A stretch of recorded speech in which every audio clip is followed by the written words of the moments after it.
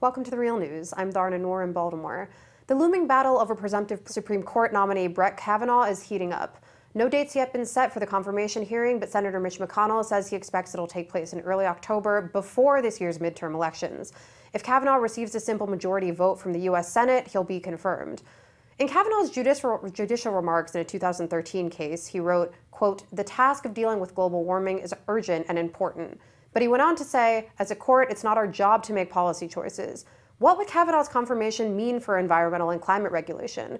Well, here to discuss this with me is William J. Snape III. Bill is a Dean of Adjunct Faculty Affairs and an Environmental Law Fellow at American University's Washington College of Law. He's also Senior Counsel with the Center for Biological Diversity. Thanks so much for coming on today, Bill. Thanks for having me.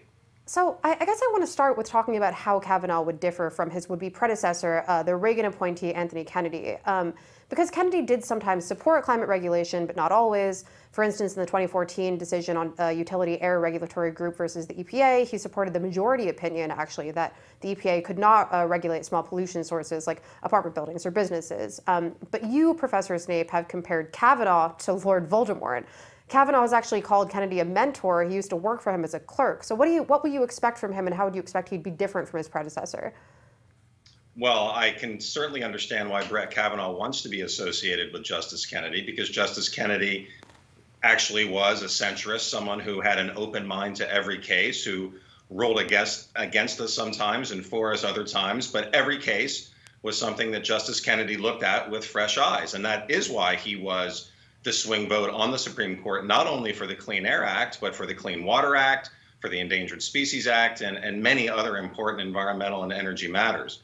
Kavanaugh, on the other hand, really has been a Republican Party hack for his entire career. He has carried the ideological torch of big business for the entire length of his career. And in fact, if you look at his DC Circuit record, you are hard-pressed to find any decisions where he actually speaks up on behalf of the environment. He doesn't do it very much, if at all.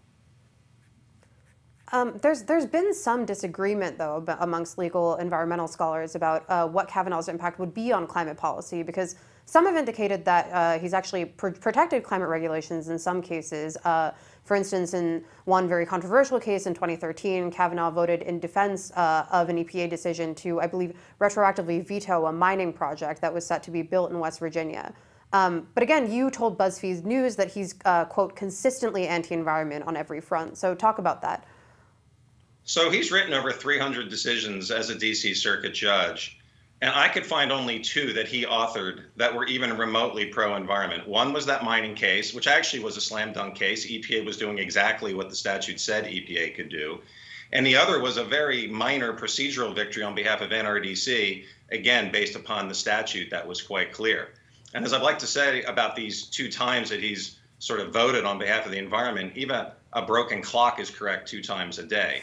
All the other decisions he has written, far outweighing those 2 minor decisions, he has not only voted against the environment, against endangered species, against clean air, he has seemed to take a special glee in it. His rhetoric, sometimes really zinging EPA, zinging the Fish and Wildlife Service for even minor infractions. So when you look at his record overall, he really has been the Lord Voldemort of environmental cases. And it's not just me saying that. The Supreme Court actually overturned him with some rhetoric of its own, saying that Judge Kavanaugh had vastly misread the Clean Air Act on a cross-state border pollution rule called the Homer case from a few years ago. Judge Kavanaugh, again, was overturned by the Supreme Court 6-2. Chief Justice Robert and Justice Kennedy each voted against the Kavanaugh position.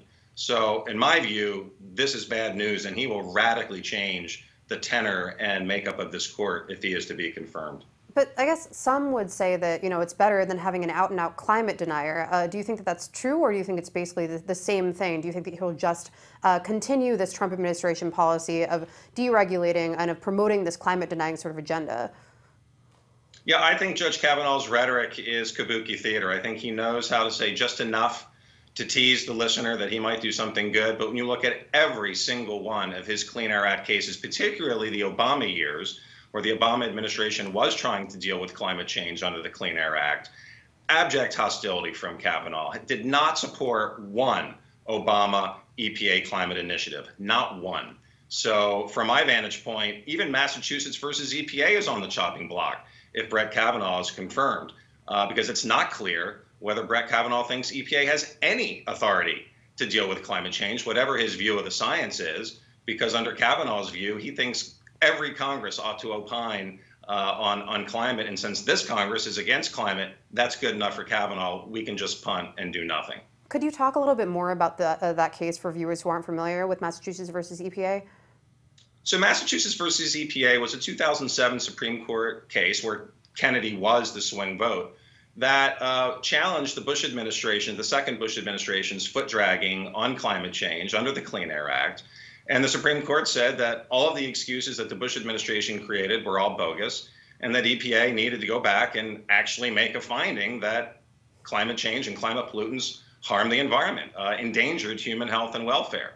And eventually that's exactly what the Obama administration did. And the Obama administration built a regulatory framework based upon Massachusetts versus EPA. Brett Kavanaugh's been hurling rocks and grenades and bombs at that infrastructure literally from day one. And it really isn't clear to me whether Brett Kavanaugh believes that EPA has any authority to regulate climate change under the Clean Air Act. He's never really come out and said one way or the other. And there's a lot of reading of his decisions that would indicate that he's quite skeptical EPA has any authority. So that, to me, is the grave concern. Not only does he rule against EPA and all the environmental agencies all the time, his very viewpoint of the foundation of climate law in this country indicates he's willing to throw the whole thing out, perhaps. Yeah, and in a broad philosophical sense, it kind of seems like Kavanaugh believes that the courts are just giving too much leeway to federal administrative agencies like the EPA, but really agencies in general. What do you sort of make of that, and why shouldn't agencies be limited in this way by the courts? So that's a great question, and Justice Gorsuch is also known for this sort of new conservative philosophy. Yeah, exactly. And reading the several hundred cases of Kavanaugh in the D.C. Circuit, what I've come to realize is that his definition of agency deference, or giving too much deference or discretion to the agency, really is translation for Kavanaugh with how can I, Kavanaugh, cherry pick my favorite statutory congressional words so that I can really get out of this case what I, Brett Kavanaugh, want. In other words, let's look at climate change in the EPA. Even though the Clean Air Act actually has the word climate in it, even though the Clean Air Act says that any air pollutant that is injurious to human health and welfare should be regulated, Brett Kavanaugh still cannot bring himself to say that EPA has any authority to do that. And so what he does is he cherry picks other congressional language that sort of gives him some solace that maybe Congress isn't sure. But when you look at the Clean Air Act itself, the very statute that's been in place now for literally 40 years, you can't help but to reach a completely opposite conclusion as to what Kavanaugh reaches. So in sum, Kavanaugh's rhetoric of agencies run amok is really an invitation for Kavanaugh to go out and look for select congressional language that supports his own predetermined view. So, Professor Snape, you're not Professor Trelawney, of course, so I'm not expecting you to look into a crystal ball and be able to read the future. But I do want to ask you if you think that there's any chance that he won't be confirmed. I mean, we were speaking a bit before we started recording about the possibility that Rand Paul will not support his confirmation. So talk a little bit about what you expect and some of the resistance that's coming from your organization, the Center for Biological Diversity, and other environmental groups to this confirmation. Well, so here you have a president whose behavior is irrational, some would say bordering on treasonous, who now is getting a second pick of a Supreme Court justice, a pick this time that would radically alter how the Supreme Court operates. Justice Kennedy, as we've said several times, was the centrist. And so I think there's a threshold question. Why is Trump getting this pick? And why is he getting this pick with someone who's as ideological as Trump is himself, who's going to change the balance so immeasurably? And so across the board, environment, energy, women's rights, civil rights, workers' rights, all speaking out against Kavanaugh. And you're seeing a broad and deep swath of American society saying, no, this guy does not represent American culture and values. This guy is representing the far right big business fringe. And, you know, who knows how it will eventually turn out in the Senate. But I'll say this.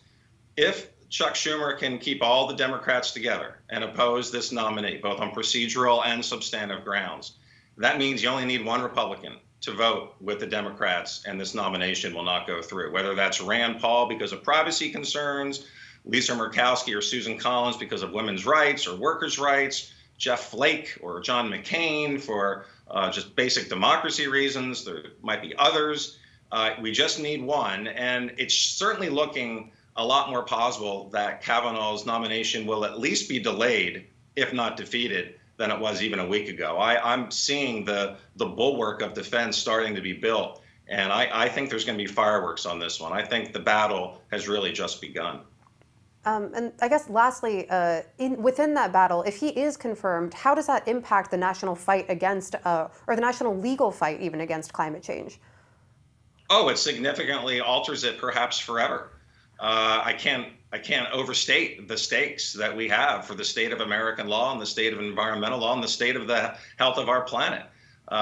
Justice Kavanaugh, if he were to be called Justice Kavanaugh, would be the new Justice Kennedy, would be the deciding vote in many of these cases. And you really would have to be a fool at this point to think that he's going to vote in favor of the environment. He has voted in favor of big business and big industry, which, by the way, his dad was a big lobbyist for big industry for his entire life.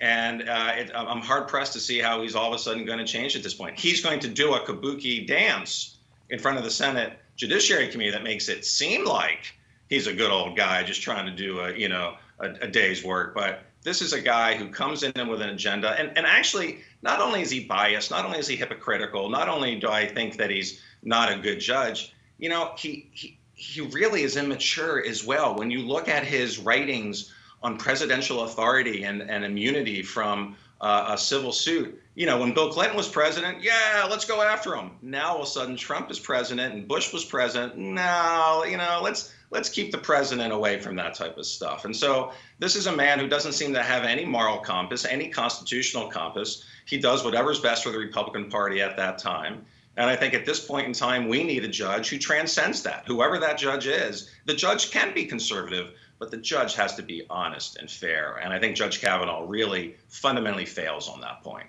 But again, if he is confirmed, how does that impact your work? How does that impact what sort of the environmental legal community will do to continue this fight against climate change? And what does that mean tactically that will have to be done different? Well, obviously, the Supreme Court can't control everything that district courts and courts of appeal and state Supreme Courts do. Eventually, the U.S. Supreme Court can sink its teeth into it. But let me just say it more directly. If Judge Kennedy becomes Justice Kennedy, I think you're seeing the end of modern environmental law. I think that you will see a chipping away of climate change law, of endangered species law, of what qualifies as water of the United States, in terms of what qualifies for a corporation to be held accountable as a defendant for pollution. All of those legal theories will be in jeopardy and perhaps being thrown out the window if Judge Kavanaugh becomes Justice Kavanaugh. It will be very, very bad. Well, on that rather sobering note, Bill Snape, thanks so much for coming on today. We'll definitely be in touch and keep up with you as we see how this battle continues to loom over us. Thanks for coming on today. Thanks for having me, as always. And thank you for joining us on the Real News Network.